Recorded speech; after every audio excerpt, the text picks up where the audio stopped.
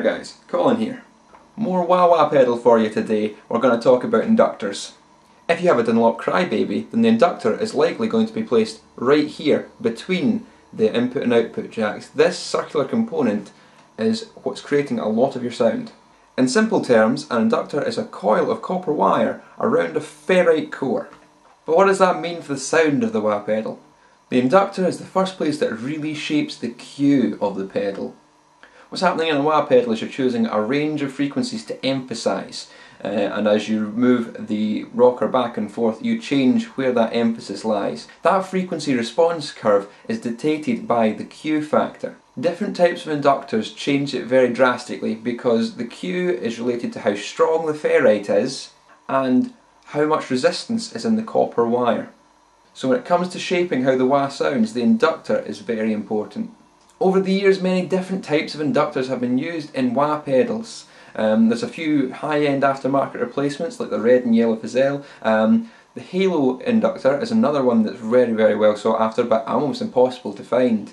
This original crybaby from maybe about the 80s has a toroidal inductor, which is a slightly different style of inductor again.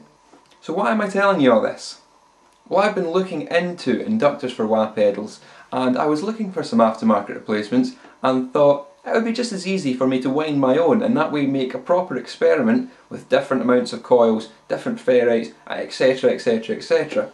So today I have a range of inductors round about a certain value of inductance, and I'm going to try them one by one and hopefully you'll hear how different they sound with just such a little change in their inductance. For this test I'll be using my standard modern crybaby, which I've modified before, and what I've done is I've removed the inductor and wired on two crocodile clips on the ends of a length of wire, and I'll be able to attach each new inductor to these and be able to swap them in and out nice and easily and be able to hear the differences between them. And I'll be using this older crybaby with the toroidal inductor for some reference sounds. So this is what you'll be hearing as my stock good wah pedal, and we'll be able to see how the inductors sound compared to this. Before we go any further, I just wanted to show you my inductor test circuit here.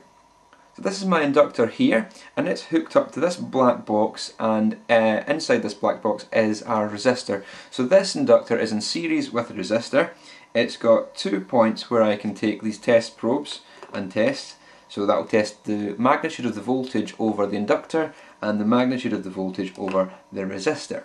And the other thing I've got is my old smartphone here plugged in with a sine wave generator application playing through the headphone jack. Now, as a physicist, I know that the inductance is equal to the resistance over 2 pi the frequency. So all I need to do is find what frequency it is when the magnitude of the voltage across the resistor equals the magnitude of the voltage across the inductor. And that way I've got everything I need to calculate what the inductance of this coil is. Since I've got a 4.7 kilo ohm resistor in here and I know what 2 pi is, I can reduce my formula to 750 over F equals the inductance.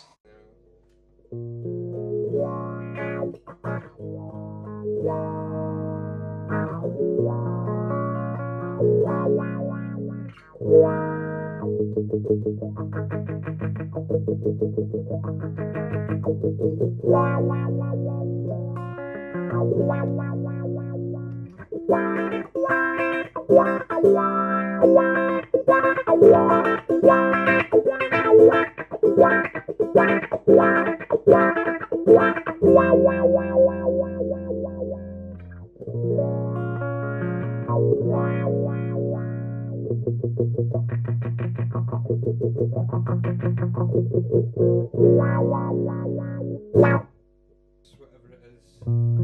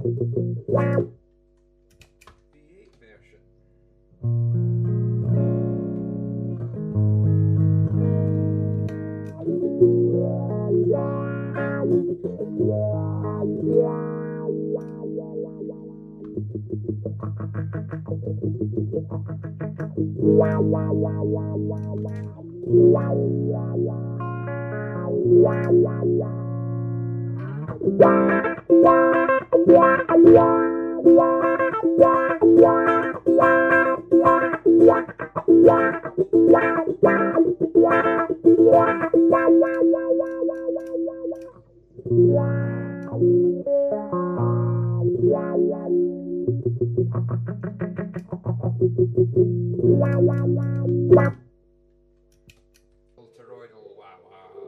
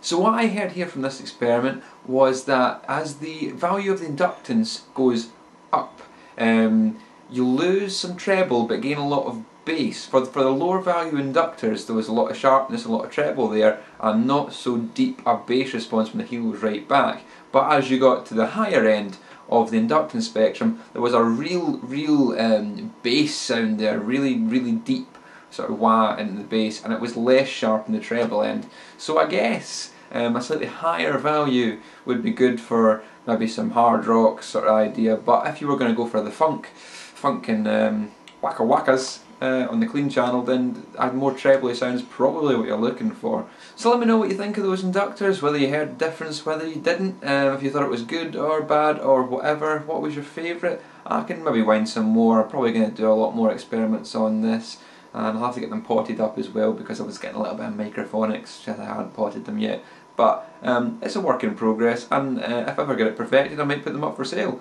So if you want some custom inductors, I'll maybe have them for you. Anyway, that's enough for now. I'll see you later.